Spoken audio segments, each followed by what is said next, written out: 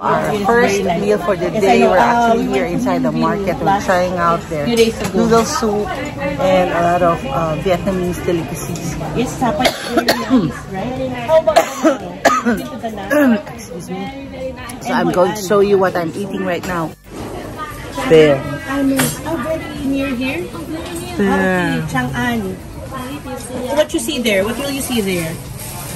We're trying this one is more like a dumpling. It has prawn. What do you call this? And seafood.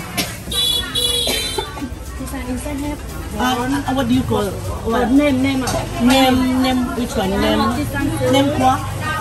Number 3. Number 3. Number 3. Nem con. No, bánh bột lọc. Bánh bột. This one nem cuốn. This one bánh bột lọc. This is bánh bột lọc. This one is no Bacoor. Number 1, number 2. Number 1, number 2, and number 3. Nom Bacoor. This is nom Bacoor. Nom Bacoor. And this is ban bolak and namkon. Okay.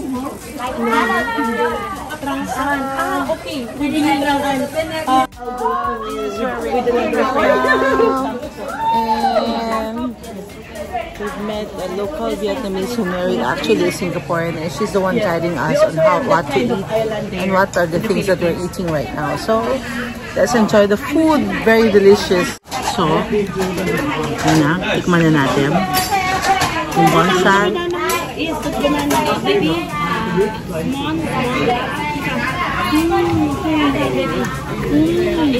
Banana nga. Nherie, banana nga. Sige, nag-enjoy ako. Can we ask for more soup? Can we ask for more soup? Yes. Is one more? Yes.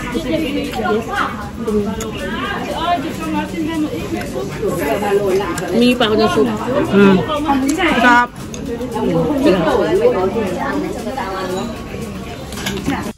Okay, we're gonna try that King Roti and that bakery on the side. Let's go already. So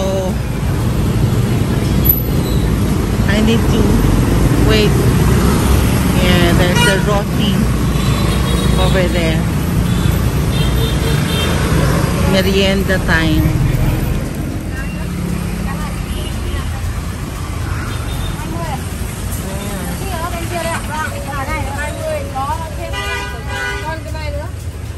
Ito masarap din eh. Masarap din. Ito pa, pastry. Danish.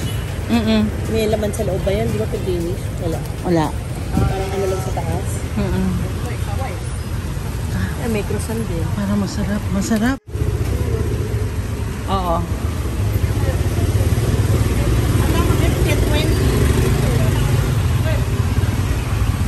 Oh, we're here. Mommy 25. A local smile there.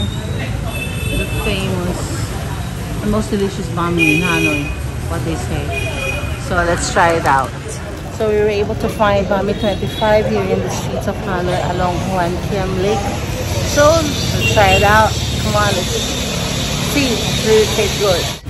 So I'm here right now at Tiem Street in Hanoi.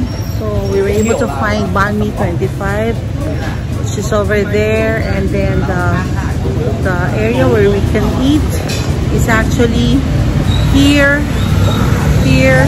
Here's where the people eat.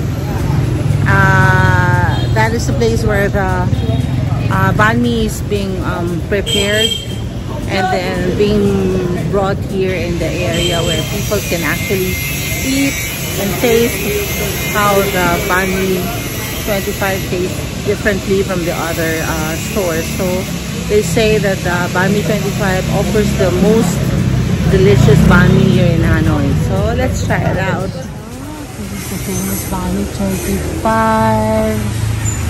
there, and that is where the food is actually being prepared. And here is their menu.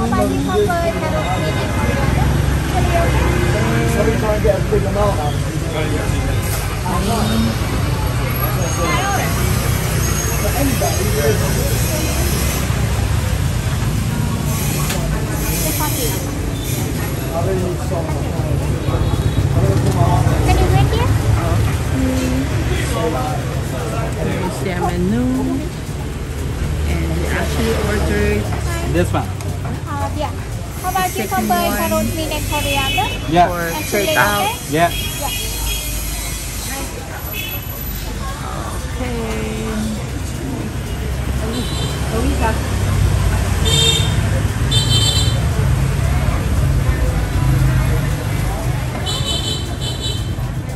So we actually arrived at our Airbnb already, and then we bought a lot of roti in the streets of Hanoi. So we're gonna try all the viands. We're able to buy salted egg, cheese, chocolate, and matcha with cheese. And we bought again this toasted bread, the one that we bought the other day from one of the stores in the street. It really tastes good. The sugar tastes even better than that of the Philippines. So we're gonna try it out. And my friend over there, my travel buddy, is actually cooking the mozzarella cheese that we were able to buy at BRG Mart, because the one cooked via oven and toaster and microwave doesn't taste really good, so she's actually frying it.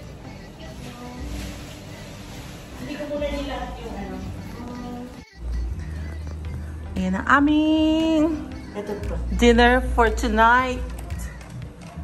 Mozzarella cheese, hakaw, and Tinatira natin ano pa ito. beer, and roti, and ano yan? Yung ano pa natin? Yeah.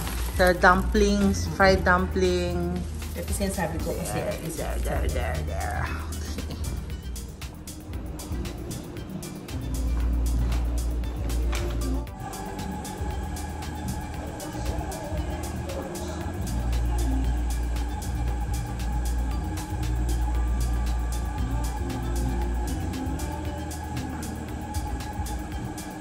Mozzarella.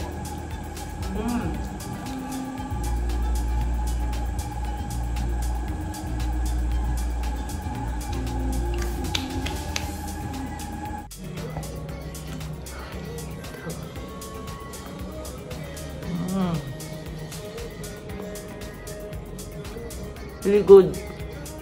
Grabe, wala na akong makeup. So, patulog na ako kaya nagutom ako. So, ito. Kain tayo. Bahn me 25. Good morning. So, on our way to the laundry shop where we had our clothes washed. We weren't able to pick it up yesterday kasi medyo pagod na kami. So, ngayon pupunta kami doon para pick upin ang aming mga clothes. And then we'll have some lunch. And ayun, prepare for going home. So we're trying out the mango here in Hanoi, Vietnam. Of course, we have, this is our first meal for the day. Some butter, and then iced tea, and then orange juice, and then mangoes. And then we're trying to heat up our crescent roll and banh mi. So,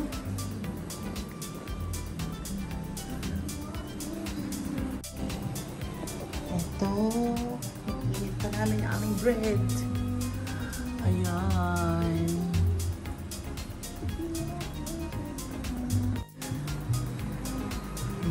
Tsura ng store, coffee shop sa baba na aming Airbnb. At yung stairs. At yung some of the notes of those na mga naging tenants nito. And eto kami. There's blue yung cat nila, and there's one blue.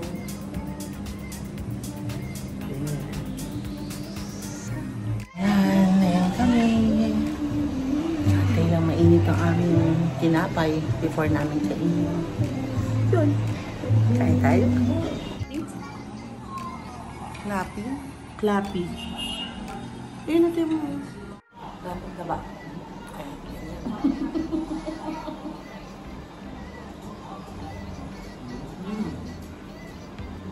Yun naman yung nilalagyan ng ano kung saan.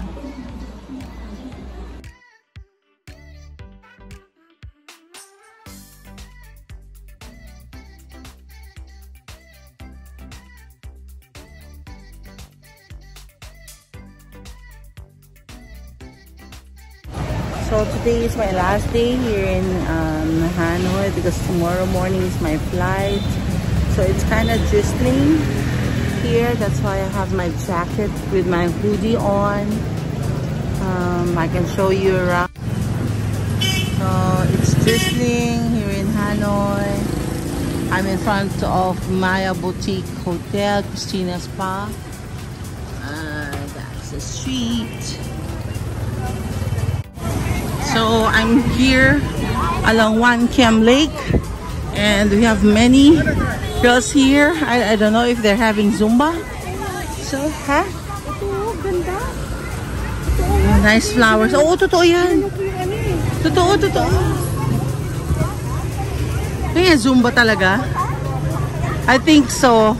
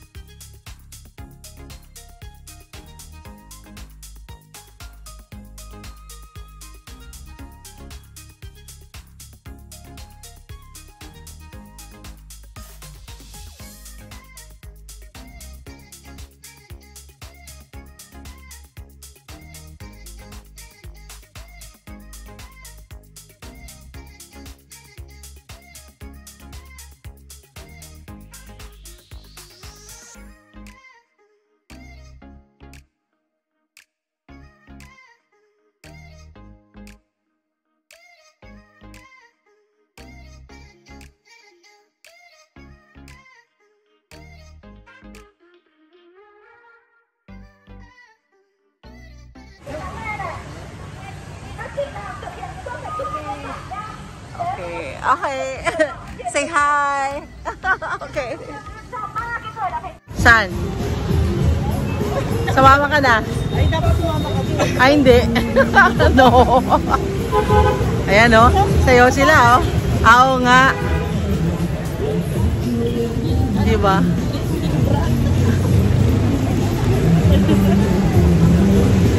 Diba? Oh. Ayan, ganyan sila. It's called shuffle dance here in Hanoi. I'm here along One Kiem Lake again. There. Okay.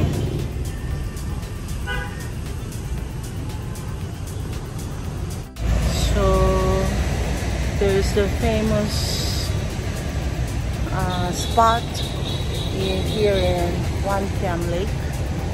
There. So we're here along One Kiem Lake again, but then this is Tien Plaza right over there. It's Tien Plaza. It's a high-end plaza. You can see Hublot already. You can see Gucci, and there's McDonald's over there, and Lens Coffee, and then a lot of high-end boutiques in that mall. So we're gonna go inside, but I'm not gonna buy any bag or shoes. We're just gonna try their famous ice cream, creme, kem, chang chien, something like that. So, let's see. So, uy, ito na yung famous Sakala. ice cream. Sakala. There. So, magkano? 12. Okay, we're trying out the famous trang ice cream here in Hanoi. Malasa yung vanilla niya. Lasa, no? Ito ta. Hindi pala si Kuya yung mabango. Sino? Yan?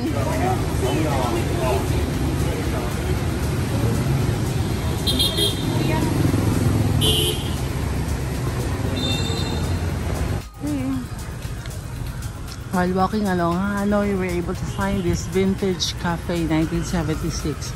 The ambiance is really good. It's right here along Tiem Lake area. Yeah. Very nice ambiance. Para siyang nonos. So, I'm here in the streets of Hanoi along Tiem Lake. There's more like a festival here.